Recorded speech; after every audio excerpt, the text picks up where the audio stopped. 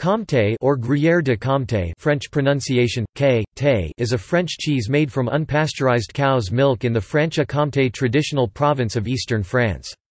Comte has the highest production of all French AOC cheeses, at around 64,000 tons annually. The cheese is made in discs, each between 40 cm (16 in) and 70 cm (28 in) diameter, and around 10 cm (4 in) height. Each disc weighs up to 50 kg (110 pounds) with an FDM around 45%. The rind is usually a dusty brown color, and the internal pate is a pale creamy yellow. The texture is relatively hard and flexible, and the taste is mild and slightly sweet.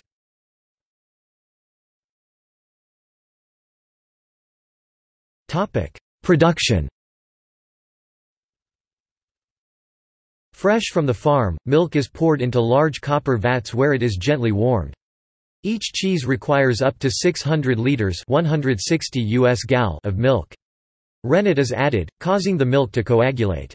The curds are then cut into tiny white grains that are the size of rice or wheat, which are then stirred before being heated again for around 30 minutes.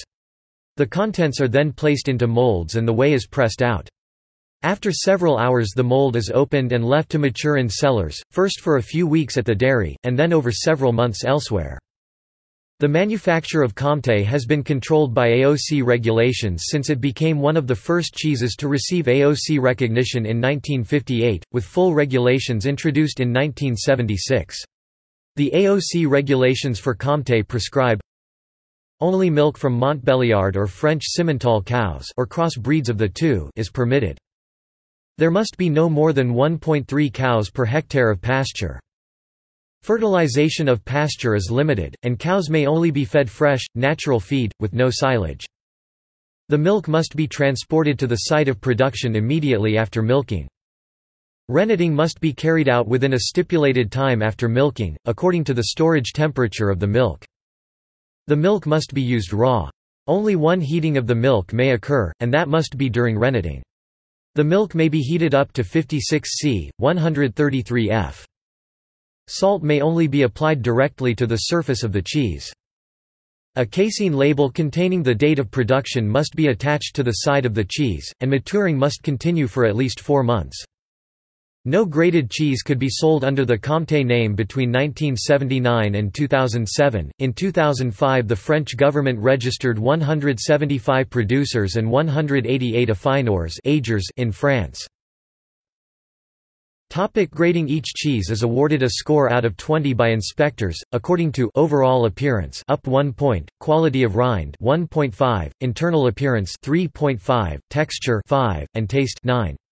Those scoring greater than 15 points, called Comte Extra, are given a green casein label with the recognizable logo of a green bell.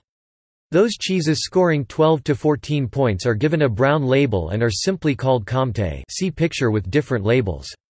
Any cheese scoring 1 to 2 points out of a possible 9 for taste, or